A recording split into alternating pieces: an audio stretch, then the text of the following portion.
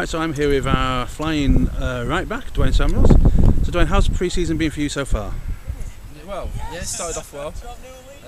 Unfortunate to pick up a little knock in Belfast, which has kept me out of action obviously for the last 2 weeks or so. But now feeling fit and yeah, just about getting back to fitness now, so should be ready to start the season. Are you aiming for a comeback against Oxford City, or is it going to be a bit later than that, do you think?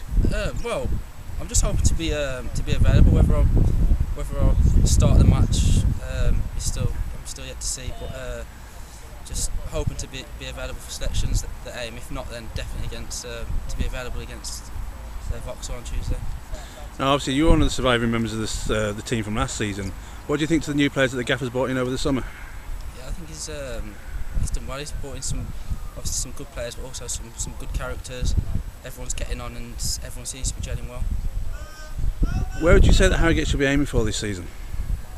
I'd say as a minimum playoffs, and see where we are at Christmas, and whether we can make a challenge for the title. So I'd say minimum playoffs.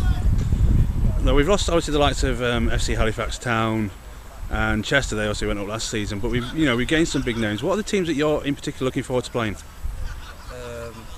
I'd probably say Telford, obviously being close to the area, Telford, and Stockport County have come down as well, which should be a good game. They're bringing a big crowd, so but, every game really, hopefully should be a good season, and whichever game it is, looking to win most of them. Now, you came very close a couple of times last season to actually breaking your duck.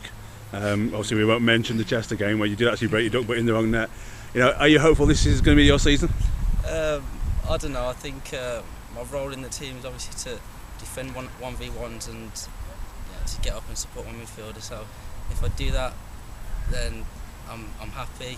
If I get a cheeky goal, then bonus. That's brilliant. Thanks very much, Dwayne.